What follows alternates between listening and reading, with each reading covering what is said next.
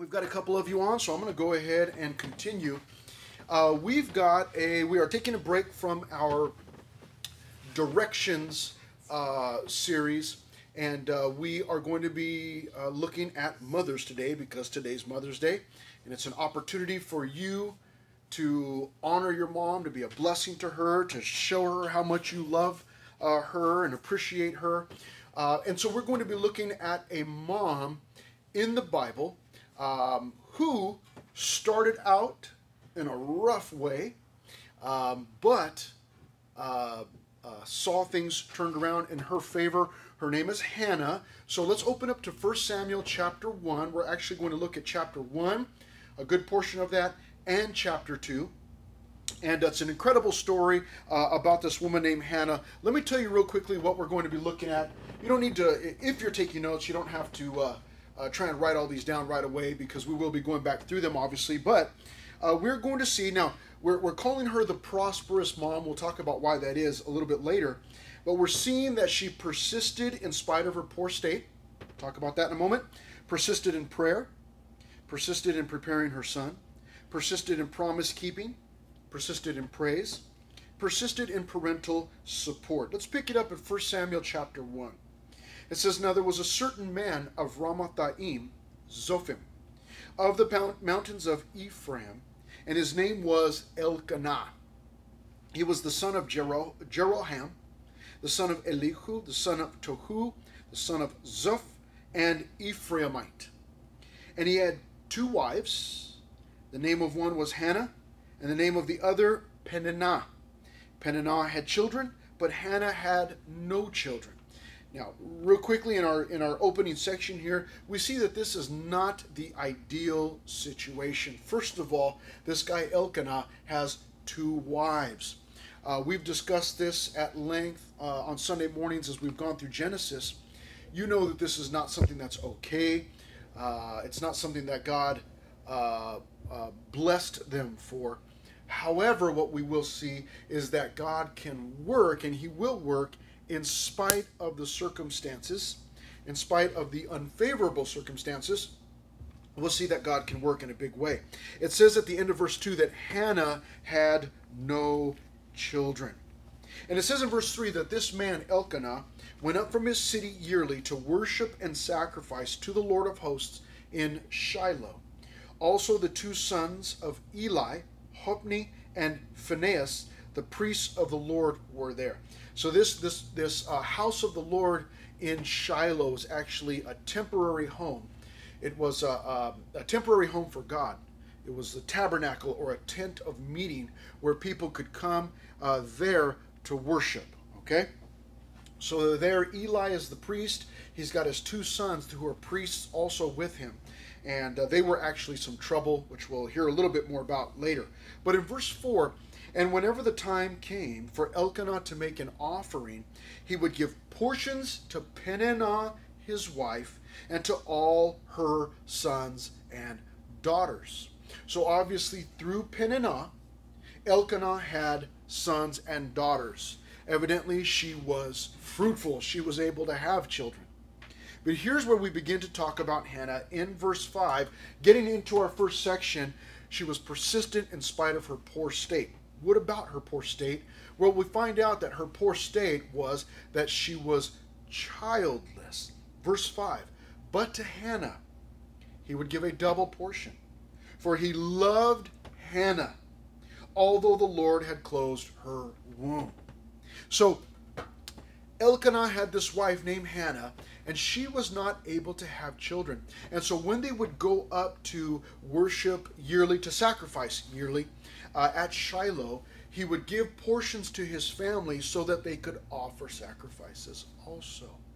And we see here that he gave to Peninnah, and to all her children, sons and daughters.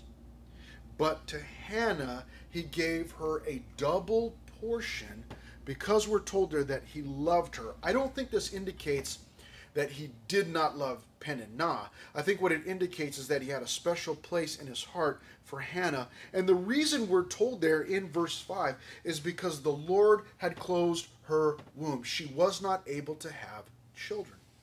So evidently Elkanah had compassion on her and wanted to bless her and give her a double portion to maybe in his own way to make up for the children that she did not have, that she wasn't giving birth to. So we find that her poor state consisted of being childless, but it didn't stop there. Because not only was she childless, but she was chastised. I'm sorry, let me just a slide behind. Childless and chastised. Sorry about that. Verse 6, 7, and 8, we read this. And her rival also provoked her severely to make her miserable, because the Lord had closed her womb. So it was, year by year, when she went up to the house of the Lord, that she provoked her. Therefore she wept and did not eat. Then Elkanah, her husband, said to her, Hannah, why do you weep? Why do you not eat? And why is your heart grieved? Am I not better to you than 10 sons? Now, I want for all of us, let's take a break for just a second. I want you to understand something about our study today. Probably none of you are moms, but you probably have a mom, okay? A couple of things I want to do before you just check out and say, it's all about moms, I'm not a mom, what does it matter? A couple of things I want you to understand. Let's talk about the guys first. Guys, you probably have a mom or maybe a stepmom that's there with you in the same home, I'm assuming, for most of us. And your mom is not a perfect mom by any stretch of the imagination. And by the way, your mom knows that, okay?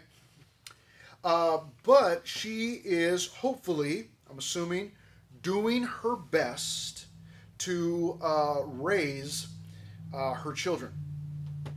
And it is a difficult situation.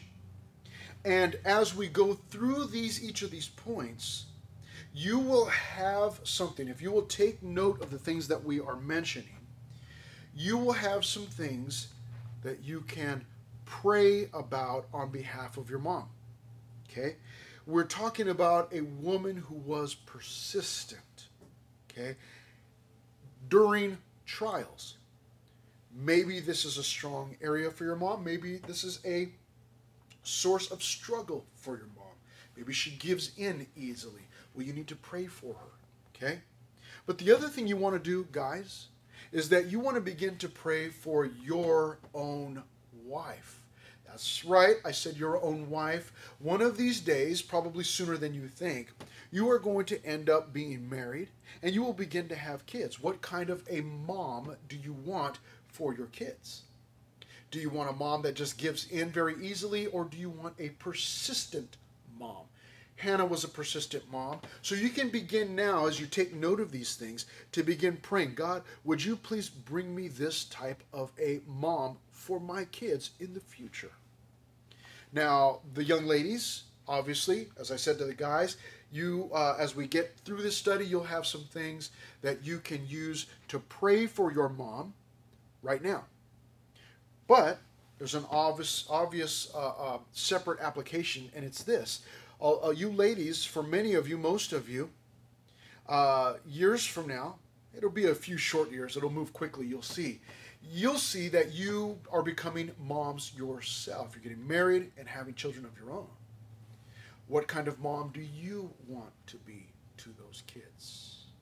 Do you want to be a careless mom or a careful mom? Do you want to be a problematic mom or a persistent mom? Well, we're learning here what a persistent mom looks like, okay? And so it says that in verse 6 that she was provoked severely to make her miserable. So she was childless and chastised. Now, let me say something to the ladies in the crowd real quickly before we move on.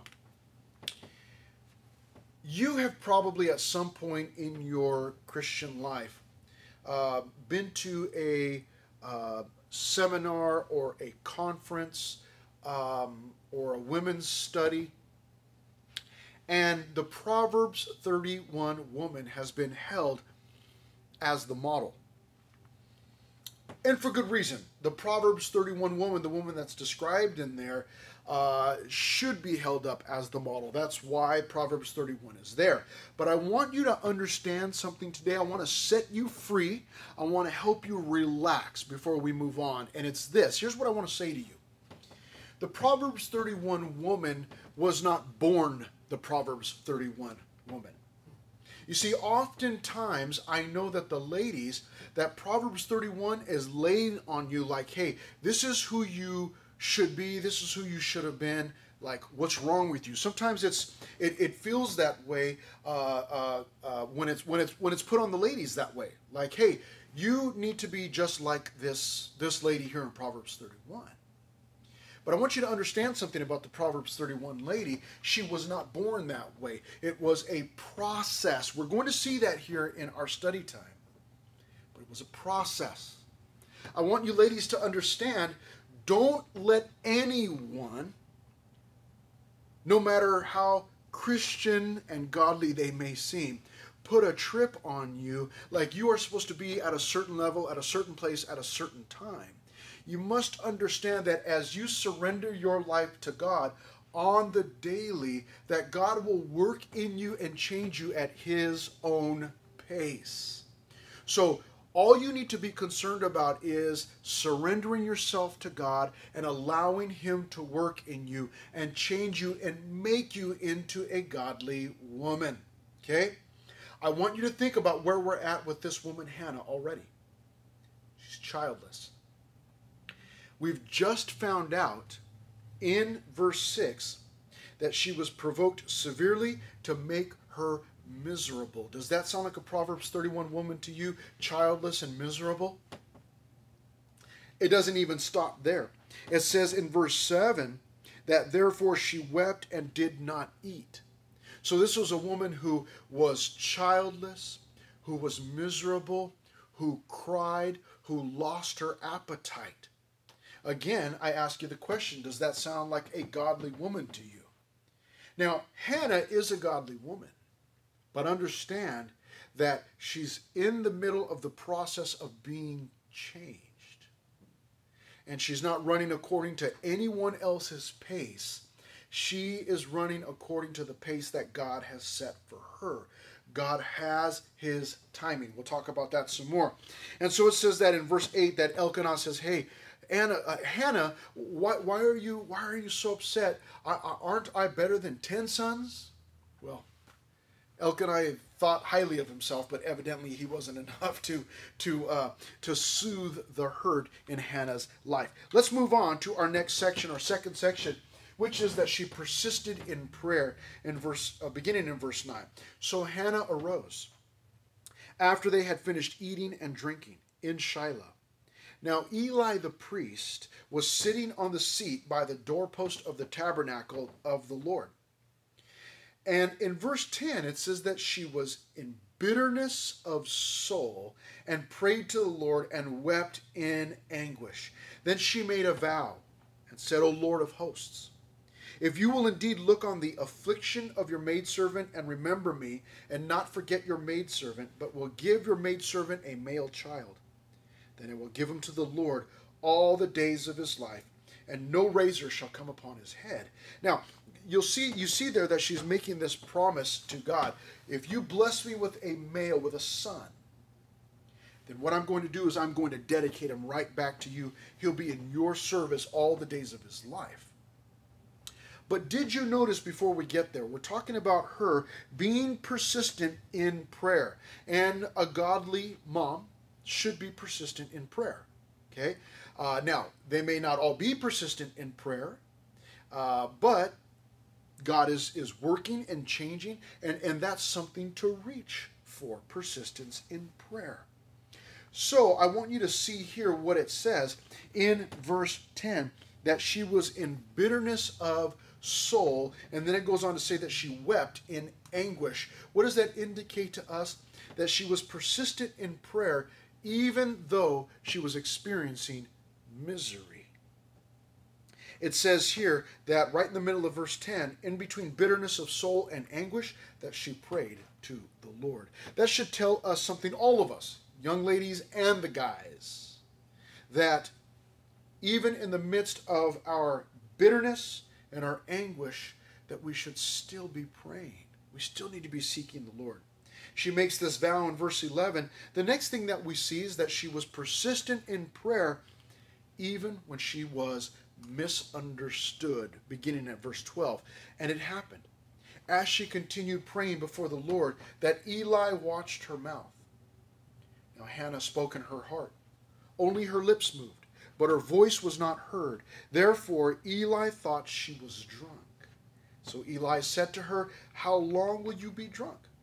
Put your wine away from you." But Hannah answered and said, "No, my Lord. I am a woman of sorrowful spirit. I have drunk neither wine nor intoxicating drink, but have poured out my soul before the Lord. Do not consider your maidservant a wicked woman, for out of the abundance of my complaint and grief I have spoken until now." Stop there for just a moment. These things are just piling up against Hannah. She's childless. She's chastised by Elkanah's other wife. Anguish of a bitterness of soul.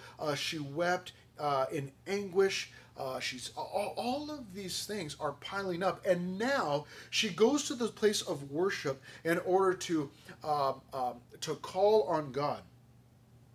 And what happens when she gets there? She's misunderstood. How sad when we go to a place of worship and we're looking for answers and looking for hope and help, and we're misunderstood even there. It might appear to some of us that, man, nothing's working out for Hannah, and every time she turns a corner, she's getting pushed back down. She's getting pushed away from everyone.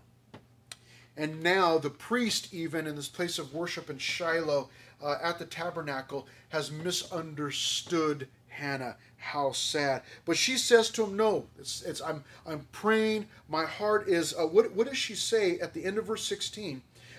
For out of the abundance of my complaint and grief I have spoken until now, she explains to Eli. So Eli, realizing his mistake in misunderstanding her at that point, says to her, verse 17, "Then Eli answered and said, Go in peace, and the God of Israel grant your petition, which you have asked of him." And she said, "Let your maidservant find favor in your sight." So the woman went her way and ate, and her face was no longer sad.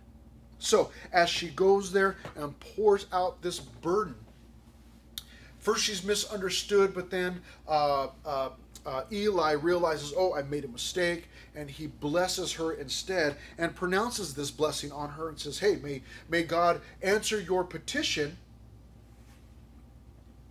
that you've made known to the Lord. And as she leaves, her face is no longer sad. So she's beginning to be restored. She's lifted up. Verse 19 says, "Then they rose early in the morning and worshipped before the Lord, and returned and came to their house at Ramah. And Elkanah knew his wife, and the Lord remembered her." Now this does not indicate that God forgot about Hannah. He had not forgotten about her at all. As we're going to see, there's a little phrase in the next verse that describes what's been taking place. God had not forgotten about her. When it says that he remembered her, it means that he was finally answering her prayer. Okay? Verse 20, let's talk about that. "So it came to pass in the process of time that Hannah conceived and bore a son, and called his name Samuel," meaning heard by God, saying, "Because I have asked for him from the Lord." So she finally has a child, and it's a male child. I don't know if you remember a couple of minutes ago, but as she was praying, she asked God for a male child. And here God has answered. Now, let's take a moment, all of us, to talk about this, to consider this. She had been praying evidently for some time, and God hadn't answered her prayer yet. Did you notice the phrase in verse 20? What does it say? The process of time. The process of time. So it came to pass in the process of time. We have talked about this lots as we've been looking at Genesis on Sunday mornings for a long time. We talked about the process. We talked a lot about waiting. The process of time.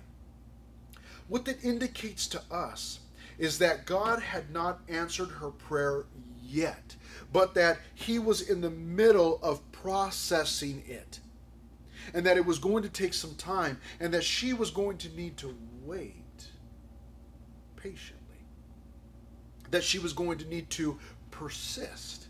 And that is exactly what we have seen Hannah doing. But understand that this is the way that God works the majority of times in my life and in your life. That when I ask for something, oftentimes he is not going to immediately answer. There are those times when he will. But for the most part, when we begin to pray for something, well, then he's got some work to do in order to prepare us to receive what it is that we are asking for. We may not be ready for it, though we think we're ready for it. So it was a process of time. I also want you to understand something.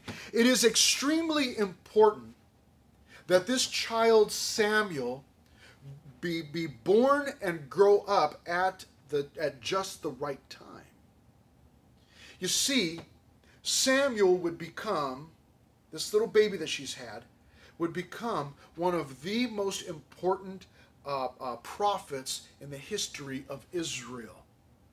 He would prophesy during the reign of Saul, the very first king of Israel, and then during the reign of David, one of the most important kings in the history of Israel. So the two worlds must clash at just the precise time. So you see, we ask, well, why didn't God just answer Hannah's prayer and give her a baby already? She's, miserable and anguished and all of the bitterness of soul, and she's weeping and crying and losing her appetite. Why didn't God just go ahead and answer her? Well, he wanted to answer her and planned to answer, but he needed to do it at just the precise time. Can't just throw kids out there willy-nilly. He's got a plan already set up. And so you and I must also trust the process, not just because it's the process, but because God is the one orchestrating the process. And this mom, Hannah, was persistent in this area of prayer. Even when she was misunderstood, she was persistent in prayer as God continued the process. But we see here that finally the process has come to pass. She has a male child. She names him Samuel, meaning heard by God, because she said, I've been heard by God. Okay? Now, the next thing that we see is that a mom, where are we at, is persistent in preparing her children. In this case, preparing her son. Let's look at it. Verse 21. Now the man Elkanah and all his house went up to offer to the Lord the yearly sacrifice and his vow. Now keep in mind, this time Hannah has a baby boy. So in verses 22 and 23, we find out that she was persistent in preparing her son, even if it meant doing it alone. Now, that does not mean that Elkanah was not part of raising the child. He certainly must have been. But at this time, when they're leaving back to Shiloh to go and worship and sacrifice, she's willing to stay there alone in order to prepare her son. Let's look at it. Verse 21. Verse 22. But Hannah did not go up, for she said to her husband, not until the child is weaned. Then I will take him, that he may appear before the Lord and remain there forever. So she says, listen, the baby's not ready to be left there with Eli. You see, she had it purposed in her heart and in her mind. I asked God to give me a male child, and that if he did, I would give him back to the Lord for service all the days of his life. He's given me a male child, so I'm going to keep my end of the bargain.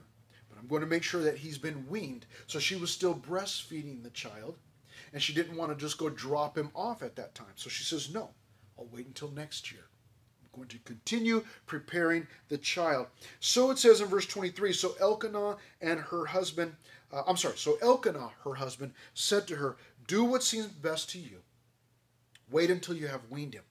Only let the Lord establish his word. Some translations say, let the Lord establish your word. Whichever it is, the idea is that Elkanah is saying, listen, let God work out the details. Let God trust the process, because the process is orchestrated by God. Then at the end of verse 23, then the woman stayed and nursed her son until she had weaned him. So this mom is persistent in preparing her son, even if it means doing it alone. Let's move on to our next section. This is section number 4, or division number 4. She persisted in promise keeping. It says, now when she had weaned him, she took him up with her with 3 bulls, 1 ephah of flour, and a skin of wine, and brought him to the house of the Lord in Shiloh. And the child was young. Then they slaughtered a bull and brought the child to Eli. So they slaughtered the bull in order to sacrifice the bull, and brought the child to Eli. And she said, O my Lord, as your soul lives, my Lord, I am the woman who stood by you here, praying to the Lord. And in verse 27, for this child I prayed, and the Lord has granted me my petition which I asked of him. Therefore I also have lent him to the Lord. As long as he lives, he shall be lent to the Lord. So they worshipped the Lord there. She persisted in promise keeping, even when it meant giving up her only son. Her only son. Most of us will have a difficult time understanding this, unless you're a parent like I am, but I realize it's probably mostly students on here.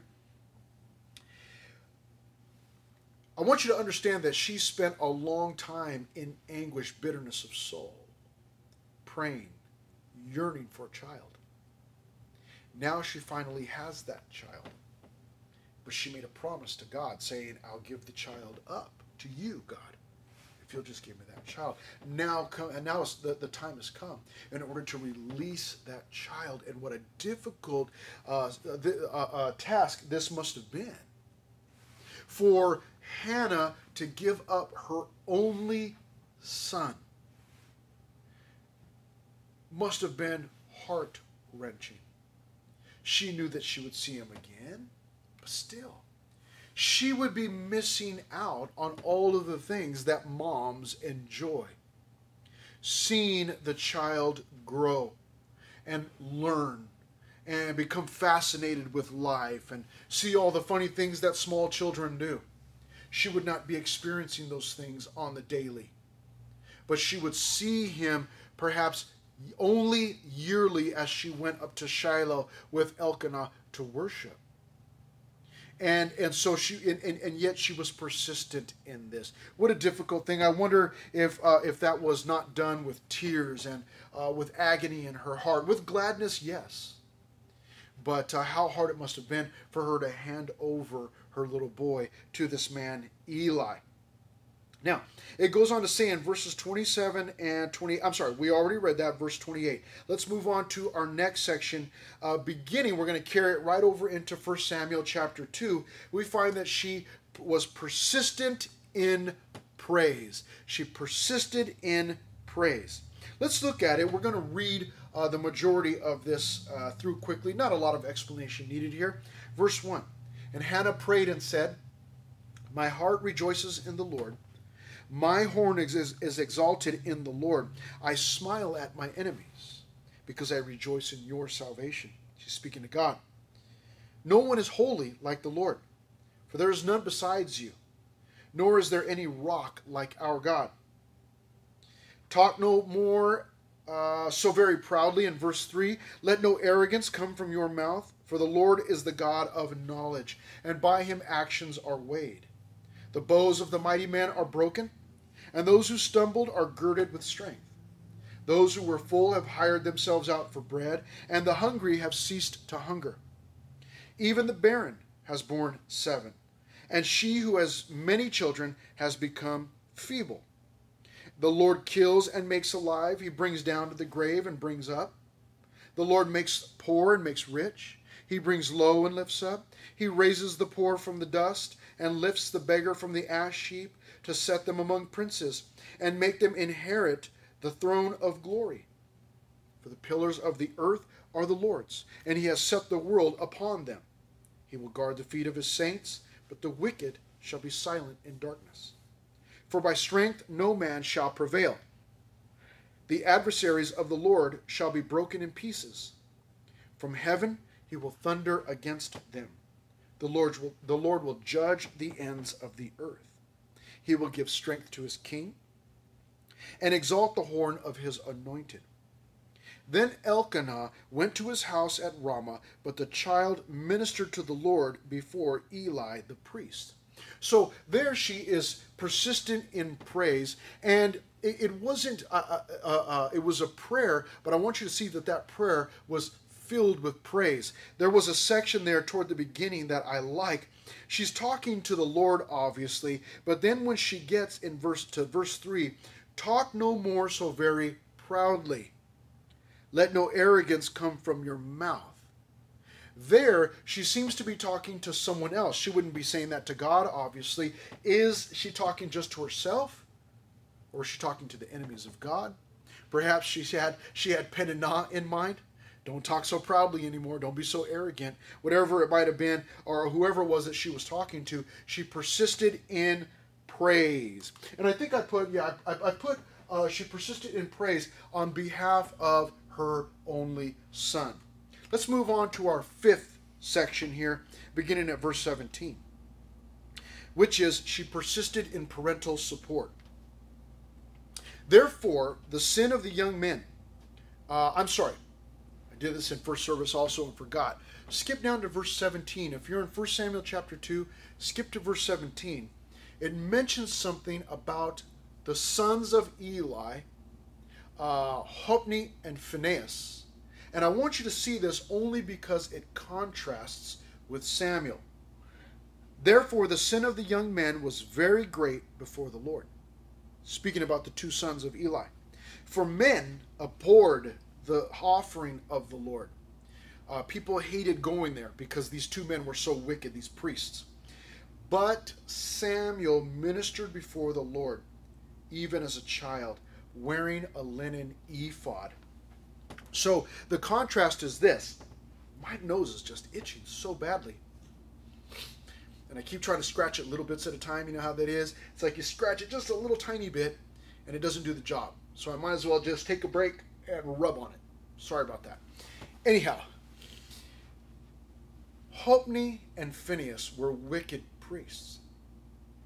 And yet this little boy Samuel, there's a contrast there. It says, but Samuel ministered before the Lord, meaning that even from his young age that he was a blessing to the people, that he was righteous and dedicated to God. Okay? Sometimes, it's a quick note for all of us. Sometimes we make excuses for our behavior and we blame it on the people around us, the people that, maybe it's our family, maybe it's our friends, maybe it's our outside influences. I want you to see that Samuel is being raised by Eli, and I'm sure by these 2 wicked men, Hophni and Phinehas. And yet, his heart remains steadfastly dedicated to God. Even from a young age, he's not influenced by this wicked influence. So, enough with the excuses. Let's, no matter the circumstances, let's dedicate ourselves to the Lord. Now, it says here that we're in this section, persistent in parental support. Let's look at how. In verse 19, moreover, his mother used to make him a little robe and bring it to him year by year. Now, when I hear little robe, my mind goes to Anakin Skywalker when he was little, and he was dressed, the way that he was dressed. And then they would show him with the other Padawans, the other young Jedis, and they would all have those cool little robes on. I immediately imagine Samuel dressed like that. I'm sure it wasn't, but that's how I picture it in my puny little brain. But it says in verse 19 that she would bring to him a little robe year by year when she came up with her husband to offer the yearly sacrifice. And Eli would bless Elkanah and his wife, and he would say this: "The Lord give you descendants from this woman for the loan that was given to the Lord." Then they would go to their own home. And I want you to see this in verse 21, because in verse 21 is where we finish. I don't know if you caught it or not. Oh, I forgot to put up a sub-point here. Sorry about this. She persisted in parental support, though they lived apart. She still would make a robe for him and bring it to him every year. So that's what parents do, right? They just are good parents, will always support their children. And that's what she's doing. I don't know if you caught it, but at the beginning of our study, I told you on that very first slide that the name of this study was The Prosperous Mother. The Prosperous Mother. And yet we've spent all of this time talking about the persistent mother. But I want you to understand that the reason she was prosperous is because she was persistent. Now, don't get me wrong. I don't mean that her persistence earned her prosperity. What I mean is this, is that her persistence in all of these areas, what were all the areas in spite of her poor state? Persistent in prayer, in preparing her son, in promise keeping, in praise, in parental support. She was persistent on all of these things, and really all of those can be summed up this way. She persisted in counting on God. You see, and because her faith was, she had a persistent faith in God, and she consistently brought her cares, her concerns, her worries, her hardships, her anguish, her bitterness. She was persistent in bringing those things to God. What it shows really is her persistence in counting on God. And because of that, God honored her and prospered her, and made her a prosperous woman, a prosperous mother. Here's where we finish in 1 Samuel chapter 2, verse 21. And the Lord visited Hannah, so that she conceived and bore 3 sons and 2 daughters. Meanwhile, the child Samuel grew before the Lord. So this woman Hannah was a prosperous mother. We see that there at the end, as God blessed her with 3 sons and 2 daughters. And the child Samuel grew before the Lord, meaning not just that he grew bigger or stronger or older, but that he grew in his service to the Lord, that he grew, that his spiritual life was growing, that he was growing closer to the Lord, that he was growing stronger in the Lord. So we see that what was empty, Hannah's womb, was filled and blessed with many children. She ended up being a prosperous woman. And that's what I want you to understand today as we finish. That this was a process. Hannah was not born a Proverbs 31 woman. Your mom was not born a Proverbs 31 woman. You know that she's imperfect. She's no different from any other mom. She's in the middle of a process. God is in the middle of changing your mom. He's not done yet. So be patient. Be patient with her. Be patient with God. Let him finish his work. Let me share something with you. 15 years. It's been about 15 years now since my mom went home. She was a godly woman, wonderful mother. And she got a disease called Lou Gehrig's disease. Lou Gehrig's disease is a terrible disease, and here's why. Because what happens is that the muscles experience atrophy. In other words, the muscles stop working in the body. But it's not all at once. It happens slowly. In fact, so slowly that many people live for many years with their bodies slowly dying, the muscles slowly dying. They slowly begin to lose strength in their limbs, in their body. It's quite terrible. But there was something different about my mom. We found out after many tests that she had Lou Gehrig's disease. She had been experiencing some small issues. But finally we got the word that it was Lou Gehrig's disease. Now, keep in mind, Lou Gehrig's disease oftentimes will last many, many years, or at least can. My mom, it lasted only a few months. It moved very, very quickly. And I believe that that was actually due in part to us, because we were praying for this. We were praying, God, would you miraculously heal my mom? Lou Gehrig's disease is a death sentence. Would you miraculously heal my mom? However, God, if you're not going to heal my mom here on this earth, would you please take her very quickly so that she's not suffering? And we believe that God honored that prayer and took her very quickly. Even people that are familiar with Lou Gehrig's disease are so surprised when they hear that she actually did not live that long at all. In fact, that it moved very quickly through her body. The reason I'm sharing that is this.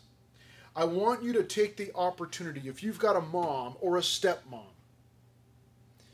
take the opportunity to honor her, to understand, first of all, that she's in the middle of a process that God is still working out. She's not perfect. She won't be for a long time. Be patient. But take the opportunity to honor her today, because life is very short. She will be gone before you know it. Nobody lives forever. Take the opportunity while you can to bless her today. I mean, it's one day a year.